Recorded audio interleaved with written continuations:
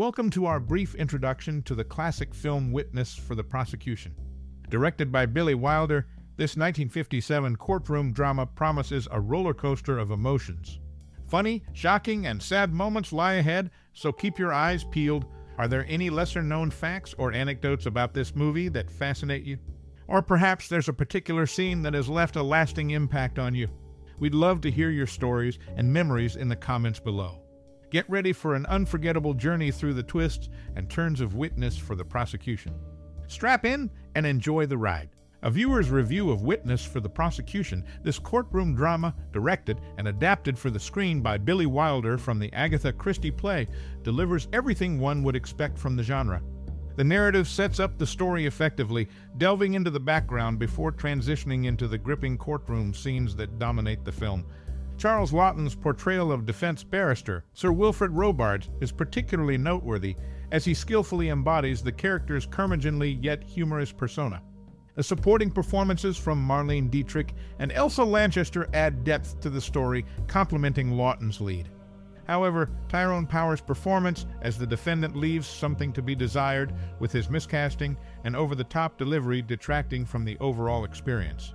Despite this flaw, the movie remains a mystery with twists and turns aplenty, making it a solid choice for fans of the genre. The black and white cinematography may appeal even to those who typically shy away from such films, further solidifying its reputation as a must-watch classic. In conclusion, the film stands as a fine example of its genre, delivering an engaging courtroom drama that keeps viewers on the edge of their seats from start to finish. Witness for the Prosecution, released in 1957, features memorable behind-the-scenes anecdotes.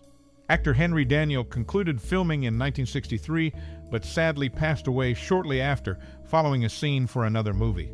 Director George Cukor noticed Daniell's ill appearance, which proved to be a sign of his impending heart attack. In a separate instance, Harry Kurnitz, a collaborator with director Billy Wilder, expressed why he didn't work with Wilder again after their time on the film. Kurnitz described Wilder as intense and demanding, causing discomfort among his collaborators. The film also boasts an actress who starred in multiple significant productions recognized by the Library of Congress. She contributed to classics like Morocco, Destroy Rides Again, Touch of Evil, and Judgment at Nuremberg, all noted for their cultural or historical importance. Witness for the Prosecution, released in 1957, stands as a significant film in cinema history. Marion Gray's final performance graced the screen in this gripping courtroom drama. Witness for the Prosecution follows a veteran pilot who flew missions during World War II, including supplying Iwo Jima and Okinawa and evacuating wounded soldiers. Marion Gray, who played a notable role in the film, had two younger brothers, Tom Laughton and Francis Laughton. The film's narrative revolves around a murder trial, showcasing twists and turns that keep audiences engaged until the very end. With Marion Gray's performance marking the pinnacle of her career, Witness for the Prosecution remains a timeless classic, cherished by film enthusiasts worldwide. Witness for the Prosecution is a film from 1957, directed by Billy Wilder. The main actor had a long career in theater, starting in 1916 on the London stage and later on Broadway in 1924. He even won the Harvard Lampoon Worst Actor Award in 1939. One interesting thing about the film's making was how they kept the ending a secret. The main actors didn't know how it would end until the last day of shooting, when the last 10 pages of the script were revealed.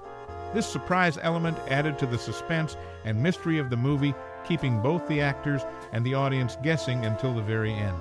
It shows how skilled the filmmakers and cast were to keep it a secret and give a great performance. To sum up, Witness for the Prosecution is a classic film known for its exciting plot and memorable performances. It stands out in courtroom dramas thanks to the talented cast and Billy Wilder's direction.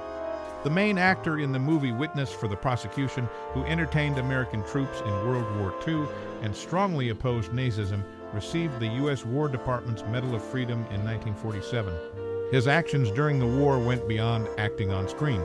Notably, he played Roman Emperor Nero in The Sign of the Cross and his great-uncle Claudius in I, Claudius. Meanwhile, a prominent figure in Witness for the Prosecution secured the 43rd spot on Entertainment Weekly's list of the greatest movie stars of all time. Her achievements went beyond this courtroom drama. She had a varied career that made a lasting impact. Before witness for the prosecution, she portrayed a Roman emperor and a historical figure, showing her versatility in acting. The movie Witness for the Prosecution, released in 1957, stands as a pivotal moment in their careers. It's not just a courtroom thriller, but also showcases their talent and range on the silver screen. Their performances added depth to a narrative that kept audiences captivated. In summary, the movie not only highlights their acting skills, but also underscores their significant role in cinema. Its release in 1957 marked a memorable chapter in their careers, leaving a lasting impression on the film industry.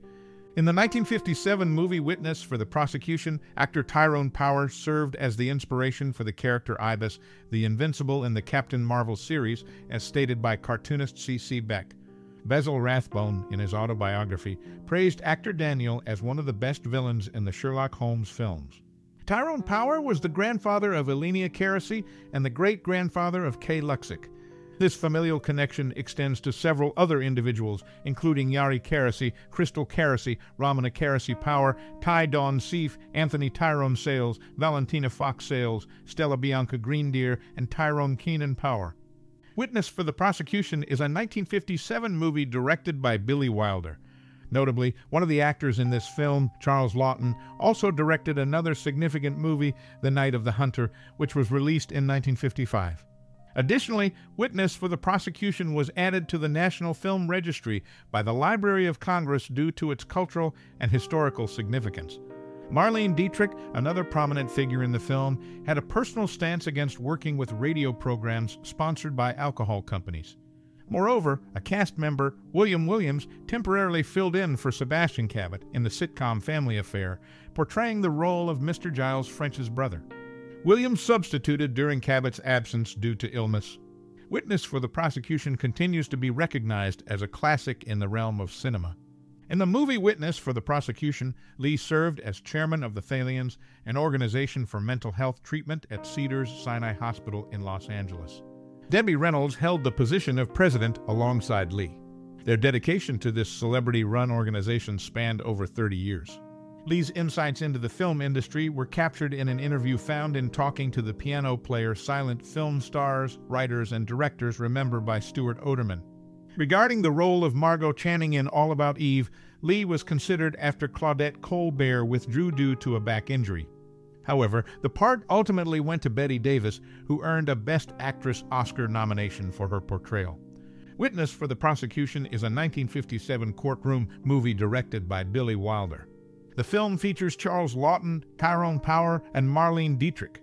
Laughton, who was in World War I, plays Sir Wilfrid Robarts, a smart lawyer recovering from a heart attack.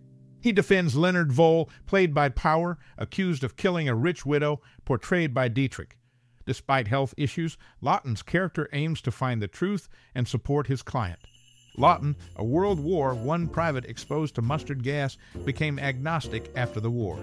He had roles in military films like Flirtation Walk in 1934 and The Long Gray Line in 1955. The trial in the movie gets more intense with surprises, keeping viewers guessing. Sir Wilfrid reveals new evidence, facing off with the prosecutor, played by a strong actor.